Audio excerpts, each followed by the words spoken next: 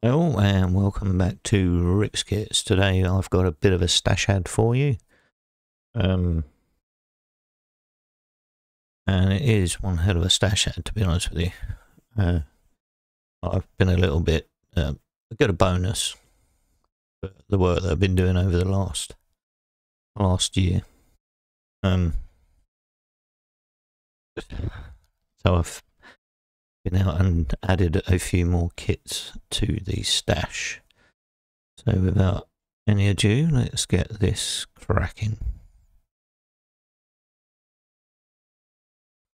Okay, so first up we've got the usual paints and stuff. So we've got a bit of Tamiya XF53 neutral grey, Tamiya Kake XF49, Smoke X19, and XF16 flat aluminium. That's one of my preferred paints to do most of my armour vehicles and stuff with, so they needed to be gone. Running low on supplies.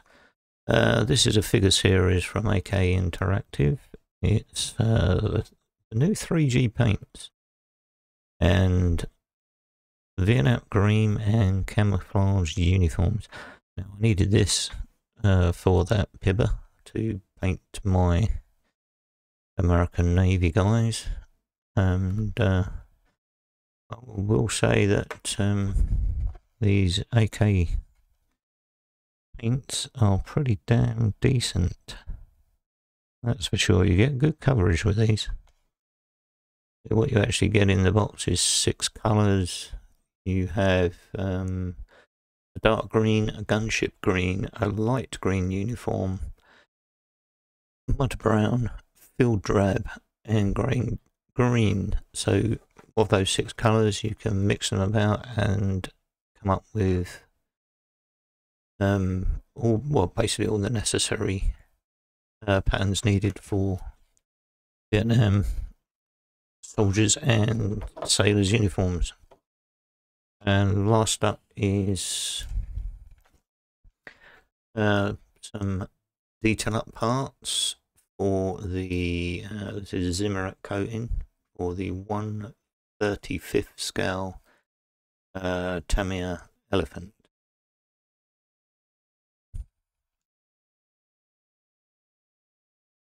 A lot of it, then it is a lot of a kit, and I've never actually put this one on before, but I think basically what you're cutting it out and gluing it in place.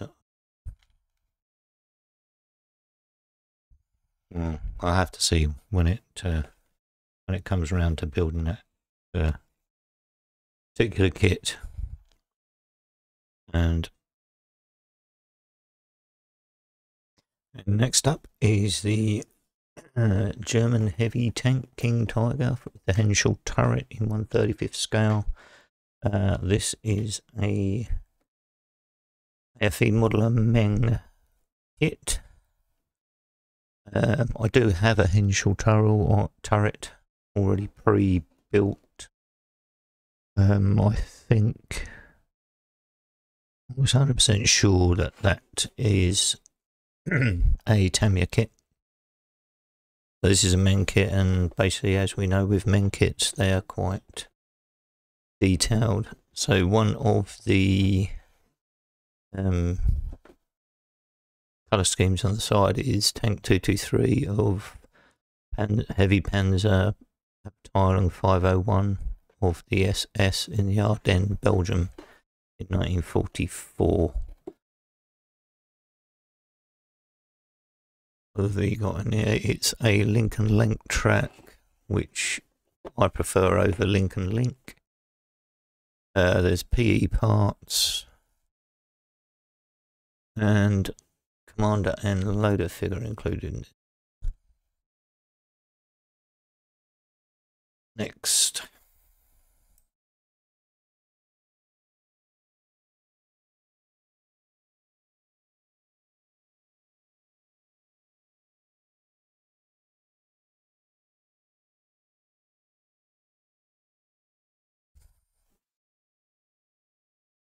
An oldie but a goodie. A German 8-ton semi-track 20mm flak Vierling Psychophas 7-1. Again, 135th Military Miniature Series. This is Tamiya kit. Complete with 5 realistic figures in winter uniform. So basically it's all winter uniform. It's a winter kit. You have movable gun barrels and a gun base. So that's anyway that this stock is turning. Wanted this kit for so many years. Finally found it on quite a cheap price, to be honest with you. I mean, they're normally about £20, £25-ish. Even for this kit, which is, you know, quite an old kit. But I picked this up for 15 on eBay and was very well happy with that kit. So got the usual old Tamiya pictures on the side of the vehicles available in the series. Not sure what the options are on this, whether it's just white winter. Let's have a quick look. So you have got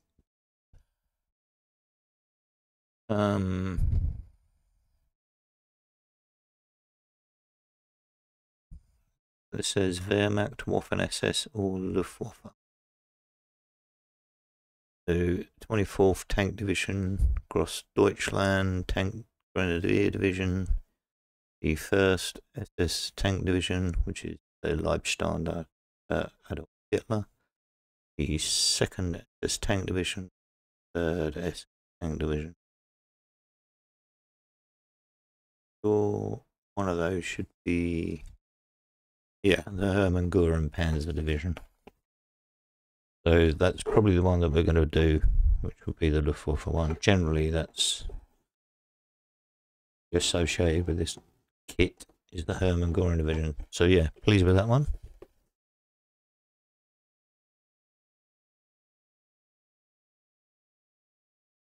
And next up is, excuse me, the Panzerkampfwagen 3 Psychophas 141-1 Alf's L. So basically, I mean, this is the L version of the tank. Again, it's a Tamiya kit in 1/35th scale. It has flexible tracks, so they're rubbery type tracks, which is understandable. Would have been nice to have had Lincoln length tracks, because we all know flexible tracks are particularly rubbish. So you have in there also one lifelike commander. So here is the camouflage. This is two-tone, dark yellow and brown of the 11th Panzer Division, the 15th Panzer Regiment, summer 1943 in Russia. The reasoning for buying this kit, so there's your figure, and you have the Hermann Göring Regiment 42. The reasoning for this kit is I have a transporter, which make sure that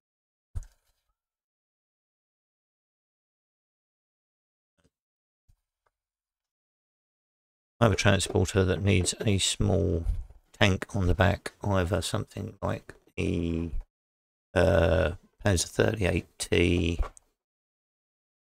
obviously Hetzer sort of size, or a Panzerkampfwagen 3. It can actually sit on the bed of the vehicle, and it also has a trailer. So this is for the trailer, and I need to get another 38T or a Panzerkampfwagen 2 to actually sit in the bed of the trailer. It won't be a diorama, but it's nice to have the vehicles to put in the trailer and transport.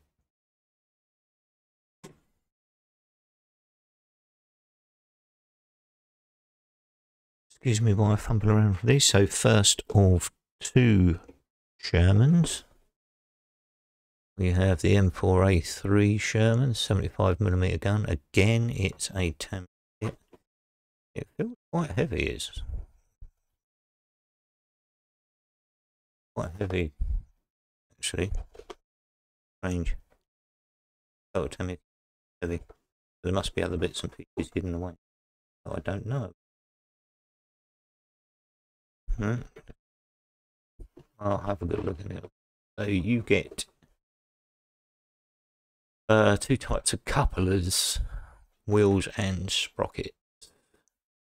You've got 4 lifelike figures and various accessories, so I'm going to assume that's pouches, bits and pieces like showing on the side of the tank here, stuff like that. So you'll have a tank commander and you've got these 3 figures here. 75mm gun, and it's the front. It's a late production, so this would probably Battle of the Bulge or something like that. So on this side of the box, you've got the 69th Tank Battalion of the 6th Armoured Division. Well, there you go, 1945 Ardennes. Whether there's any other options or not, I have no idea. Oh, okay, so here's some of your accessories on the side. You've got a bar 1919, M1 rifle Garand, I'm assuming a couple of those. 1919 machine gun tripod, ammunition cases for 12.7mm, 762 ammunition case along with K ration, wheel dish type 1, I'm not sure showing that, and there's the spare that goes on, and jerry cans. But yeah, first of two, like I said, Shermans.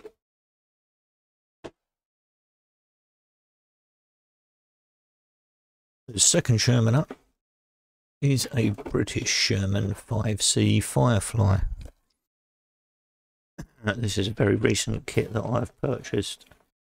Purchased this on the 2nd of September, I think it was, to be precise. And this is a Riffield Models kit. Again, like the TACOM kit, this is going to be fairly detailed. Why did I get this one? Because it's a Firefly. It's a British tank.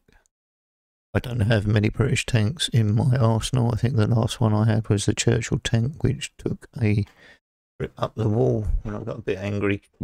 Excuse me. So with this one, you have workable track link and suspension system. I believe there's actually springs inside there to help make them go up and down. I haven't had a 100% look at this, but I'm sure that's what I saw when I had a quick flick through.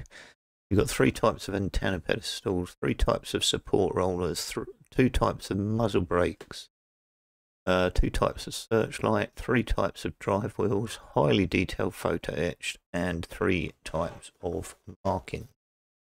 So there's a CAD drawing.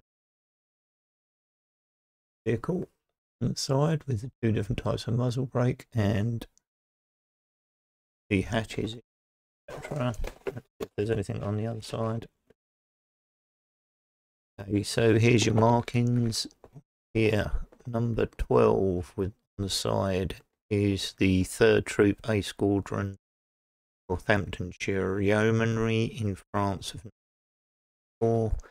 In the middle, you have got the British Guards Armoured Division, 5th Guards Armoured Brigade, 2nd Armoured Battalion, Grenadier Guards A Squadron, number of 44. And then you have here on the end the 1st Squadron, 2nd Armoured Regiment, Polish 1st Armoured Division, UK, Spring 44. I'm looking forward to this one. I do have the Dragon version of this kit. Dragon's version of the looking instructions. Those springs. My imagination, I cannot see them, so probably in my imagination. There's nothing. Oh, they're down there, 12 of them. I didn't imagine it. 12 springs. Make the track suspension go up and down. It should be jolly fun. I didn't really like the Dragon kit, to be honest with you. When you're cutting around on the front edge here and putting the little P parts, front mudguard things on there, just kept coming off all the time. You knock it off, glue it back on, knock it off, glue it back on. Absolute nightmare. But that one, it hasn't got binned, but it's somewhere where I'm out of the way, where I'm not going to get to it in a hurry. So second to last as far as armour is concerned, again I have another Tamiya kit, and it's another one that I've wanted for a long time. It's the 8.8 centimeter Pak 43 Aufgeschätztwagen Nashorn Sidekafaz 164. As you can see, it's primarily it's a tank destroyer, heavy anti-tank gun. Excuse me. That's because I'm trying to talk too fast. We're at 17 minutes, and this is going to be one hell of a stash heads. It's an open top vehicle, easily destroyed, unfortunately, for the occupants. So in this kit, you are getting the 8.8 centimeter gun. It says the main gun uses metal parts for authentic movement. I'm going to assume that is screws. They do like using screws to help elevate their guns. You got faithfully reproduced fighting compartment. Well, I do know there is actually which parts to replace all of that stuff, but I think it's Dragon photo etch parts. There's nothing actually been made Tamiya. It's a little bit of a play around from what I can gather to get it in there, but if you want to do it, it may look good to do that one. So you get 4 figures in winter uniform, and comes with 3 marking options. Here we have on the side here is the 519th Heavy Anti-Tank Battalion, Eastern Front 1904. There is loader, commander. There's 2 loaders there by the look of it. I'm sure one of them is supposed to be going at anything on the other side. Yeah, we have the 3rd Company of the 89th Heavy Anti-Tank Battalion, Eastern Front, Autumn 1944. And I believe... Sorry, Arthur, this is not in camera, guys, but every time I touch my camera it falls off and goes on the floor, and it's a bit irritating to keep picking the goddamn thing up. You get this lovely coloured booklet in multiple languages inside. But yeah, there's 3 colour options on that. Yep, it's only 3 colours. So, like I said, you've got the 519th Heavy Tank Battalion, Eastern Front 44, 3rd Company 88th Heavy Tank Battalion, Eastern Front 44, and 223 525th Heavy Anti-Tank Battalion, Italy 1944. On this side, you have the call out for winter pattern camouflage.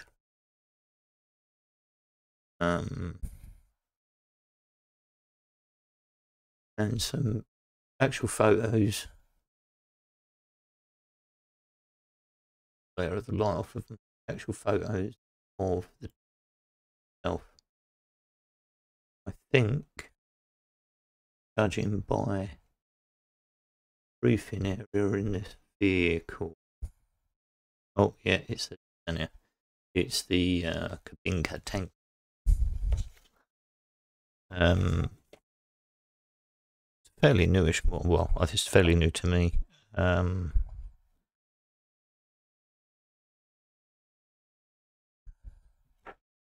The usual gump.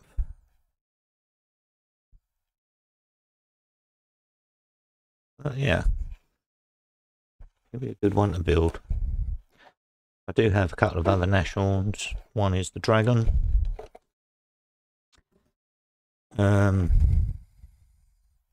One is the AFV Club. Now I have the Tamiya version.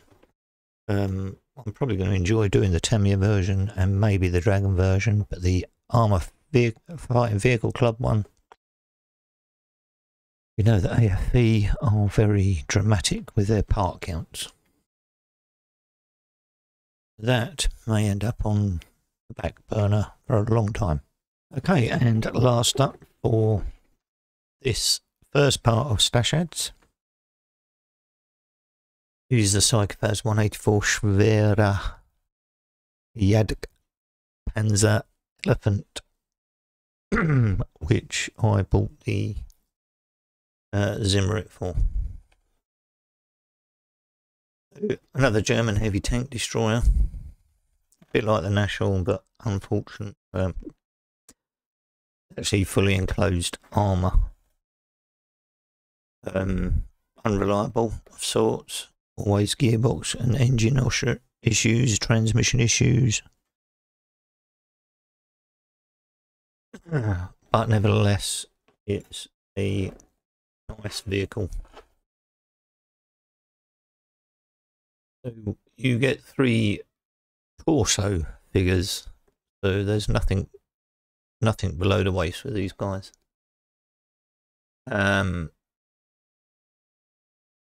Onto that, you get a one-piece fighting compartment made via slide molding technique. Interesting. One of the tracks. Assembly type tracks with realistic sag. So let me have a quick look at the tracks, because we're going to assume to make a pass out for me. Right, we have link and length tracks. I feel it'd be nice if they just put that on the box. And some of them are slightly curved, so that's probably what. Yeah, they're link and length tracks. Nice. Do hate the plastic track. So this one again, I think you get a lovely. Shut that to one side. Getting everything in the way. You get another one of these background information booklets on the elephant in multiple language. English, French, Chinese, German, and then you have the call outs for 102nd 1st Company 653rd Heavy Engine Battalion in Italy. Then you have number 332 3rd Company 653rd Heavy Anti-Tank Eastern Front, summer of 44, and 232 is the 2nd Company 653rd Heavy Anti-Tank Battalion, Eastern Front, summer of 44. So these are both the same unit. Well, actually, all of those were the same unit, all 3 of them. 1st Company, 3rd Company. How many of these 3 survived? Probably none of them. Yeah, that's another one to look forward to. Okay, so that's it for this stash ad, gents. This is a part 1 stash ad. I do have a part 2 stash ad. It's just I didn't want to bore the crap out of you. No one likes to sit through. Currently I'm at nearly 26 minutes of people talking about stuff they've put in their stash. So I'm going to shut this one up. Thanks for watching. Thanks to my subscribers, all you lovely people, making my happy.